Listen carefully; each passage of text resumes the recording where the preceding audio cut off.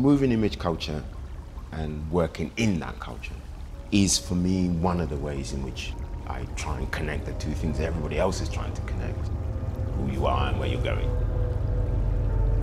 It's especially important for me because, yes, I'm a diasporic figure, but the ways in which we arrived in this place, by we, I mean my family, was complicated and tragic and painful and violent. And I don't know anywhere else to go where I can find some answers, both affective and psychic and narrative, to the question of why we were here.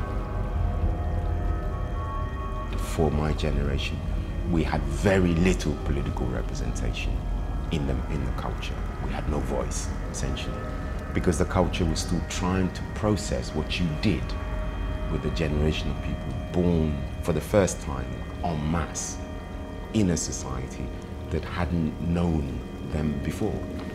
So the process of acquiring a voice was a critical thing.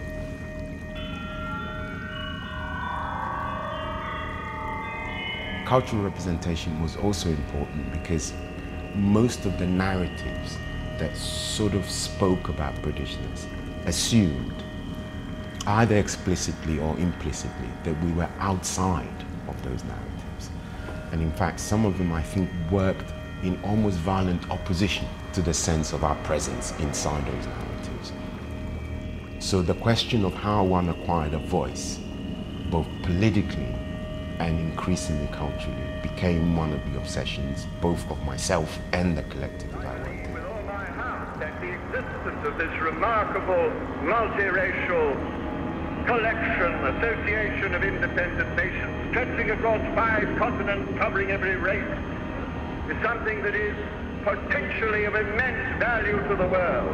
I believe with all my heart that the existence of this remarkable multiracial collection, association of independent nations, stretching across 5 continents, covering every race, is something that is potentially... We spent 4 years as a group investigating what we called colonial fantasy. In other words, the processes by which the sense of a center and a margin were constructed in images, in narratives.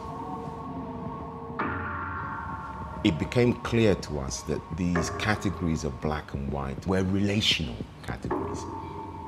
So people had arrived at a sense of who was black by a sense of who was white.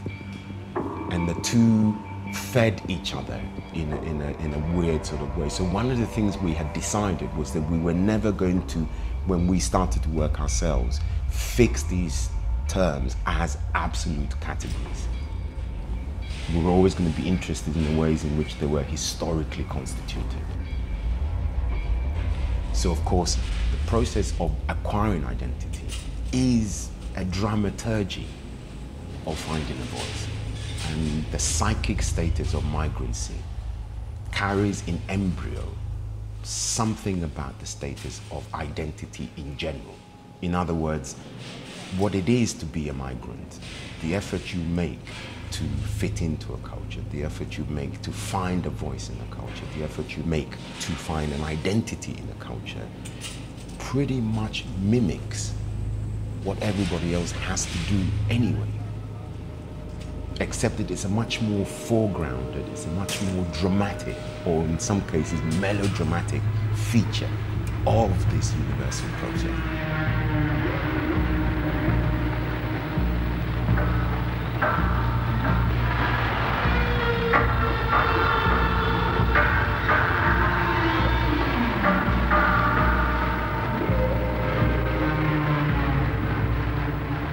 One of the reasons why I have been obsessed so much with memory is that it's the familiar of our DNA. The very invocation of us is impossible without an appeal to some concept of memory.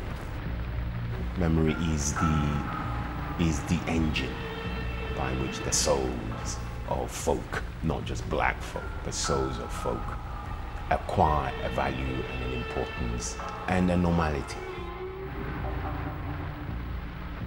Is memory essential prerequisite to being? Yes, absolutely. And that goes for all being. For being, period.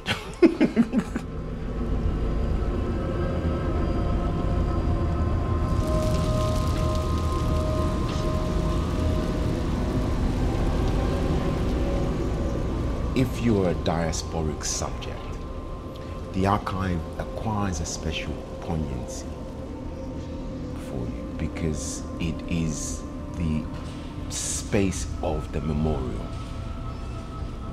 There are very few tangible memorials that say you have been here. And so the archive is important because it's one of the spaces in which the memorial attests to your existence. But in the archival, one also finds a struggle, which is outside as well, between the official and the unofficial. Because the archival both brings out what is accepted as what has happened, but it also illustrates sometimes what has to be repressed in order for what's happened to happen.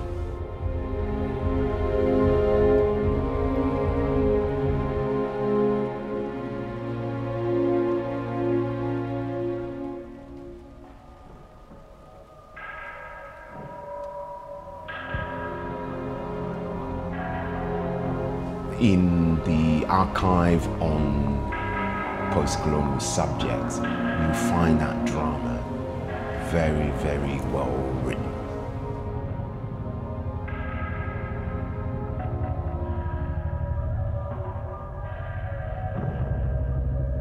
Sound has a gaze, and I don't mean sound as in music or ambience. I mean just the physicality of noise in general has a gaze, and that reverses the traditional kind of understandings that people have about the way sound and image works.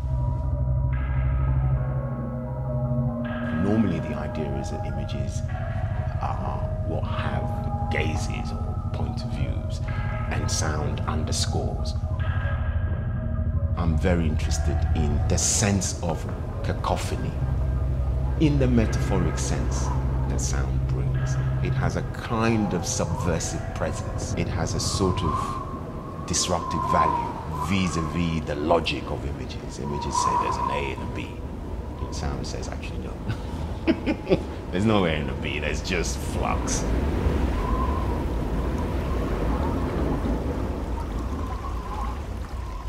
Now I have a certain kind of Catholic taste in the broad range of images, from the calligraphic value of writing on screen to stills, photographic stills to moving image, the contrast between contemporary material and historical material. You know, I'm into bricolage. I like the mix. One of the things I'm trying to do is to build spaces in which you could welcome the mix, because the enigmatic arrives at the point when things are not anchored anymore to the original intent, to the reasons that gave birth to them in the first place. That's when the enigmatic arrives, with all its splendor and terror and magic.